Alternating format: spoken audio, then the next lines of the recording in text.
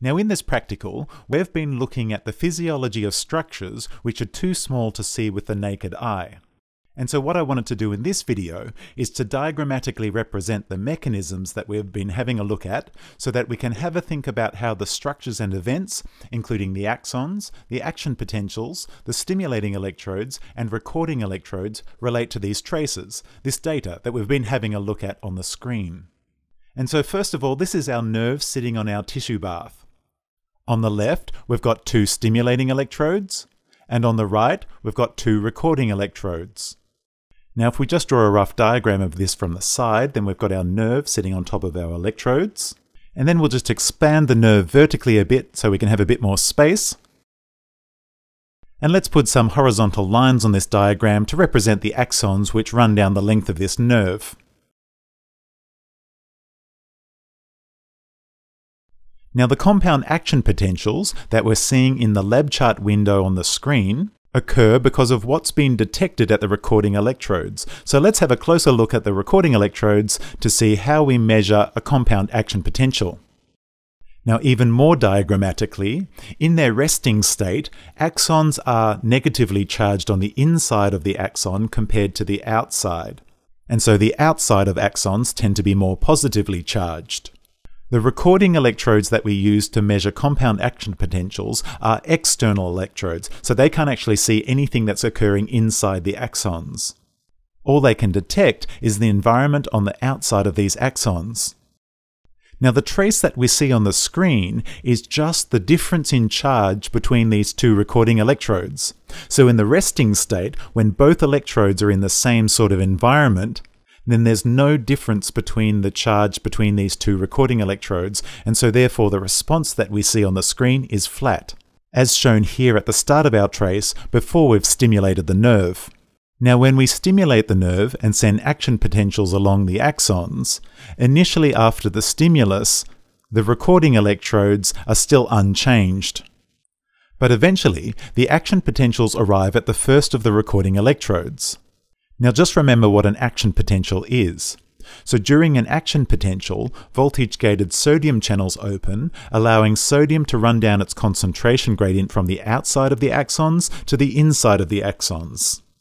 So therefore, around the region of the axons where the action potentials are occurring, the axons become relatively negatively charged since the sodium ions that were on the outside have now rushed into the axon. The recording electrodes, remember, are external, so all they can detect is what's going on the outside of the axons. And so this relative negativity around the outside of that first recording electrode is now different in charge to what is experienced by the second recording electrode. Now we've set the software to deflect upwards when the first recording electrode detects this charge change due to the action potentials.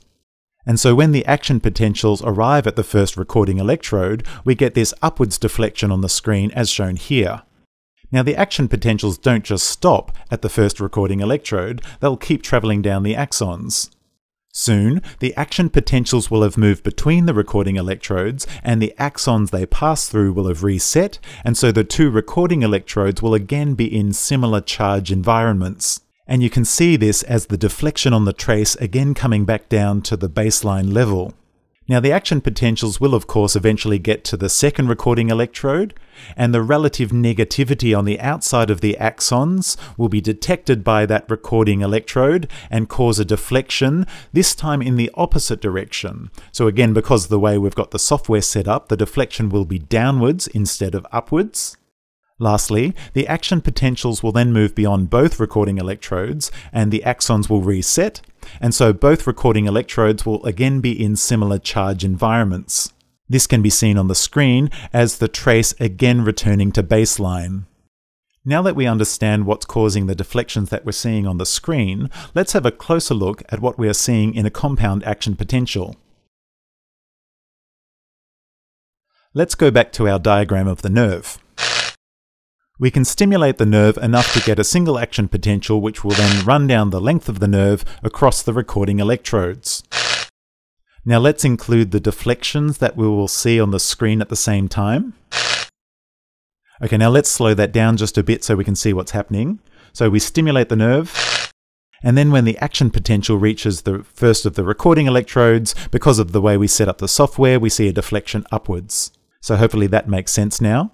Then the action potential reaches the second recording electrode, and we see a deflection in the opposite direction, giving us this trace that we see on the screen. Now if we increase our stimulus a little bit, so we've got two action potentials running along the nerve, let's have a look at what happens. So those action potentials will run across the recording electrodes just like they did before, only now the deflections look a little bit different. We can see that the deflections, in other words the magnitude of charge difference at the recording electrodes, are larger when there are more action potentials present at those recording electrodes. So in other words, the compound action potentials that we see are simply the sum of the charge difference of all the action potentials at each of those recording electrodes. Now the nerve we're looking at is the sciatic nerve, and the sciatic nerve is a very large mixed nerve, meaning that it carries lots of different fiber types. Now all those different fiber types are going to have different diameters, and they have different levels of myelination, and so therefore they have different conduction velocities. Some examples, for example, the very big ones are the alpha motor neurons and the stretch receptors, which have very large diameters and have very fast conduction velocities. Some of the touch fibers, the A beta fibers, they're sort of an intermediate sort of size, have intermediate levels of myelination and sort of have a slightly lower conduction velocity. Even lower again, you've got A delta fibers, so some of the pain fibers and some cold thermoceptors, for example, are A delta fibers. They're even smaller and therefore have a smaller conduction velocity. And then you have fibers like C fibers for some types of pain and for warm thermoception, which are very small diameter, have no myelin, and have a very slow conduction velocity. So if we do a large stimulus strength now, we're activating most of the axons across the nerve.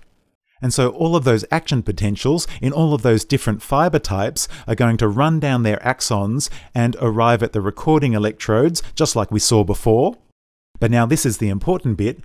Because all of those action potentials were running at different conduction velocities, all of those action potentials are going to arrive at the recording electrodes at slightly different times. So the fastest fibers are of course going to arrive at the recording electrodes first.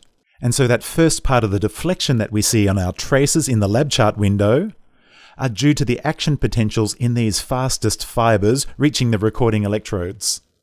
Next, the action potentials continue to arrive at the recording electrodes, and the bulk of these action potentials have now arrived, and so you see the peak amplitude of our response in the lab chart window. Now here's where things also start to get a little bit more complicated. So we can see that although the bulk of the action potentials are just arriving at the first of the recording electrodes, we can see that the fastest action potentials have already arrived at the second of the recording electrodes. Now just bear in mind, we've got the software set up so that action potentials at the first recording electrode deflect upwards, but action potentials being detected by the second recording electrodes deflect downwards. And so what do you think is going to happen to the compound action potential due to these action potentials at both of the recording electrodes at once? Now I'm going to leave that to you to have a bit of a think about, but let's have a look at the next step now. Here we can see that most of the action potentials have now passed the first recording electrode, and even more of them are at the second recording electrode. The action potentials that are arriving at the first recording electrode are of course the action potentials from the slowest fibers. And so this last part of the compound action potential is actually a measurement of the slowest action potentials in these fibers. Then eventually all of the action potentials will have passed the first recording electrode, and so the bulk of action potentials are now at the second recording electrode, leaving the deflection to be entirely downwards. And so you get this second phase of a biphasic compound action potential. And then eventually all of the action potentials have passed both recording electrodes and the trace returns to baseline.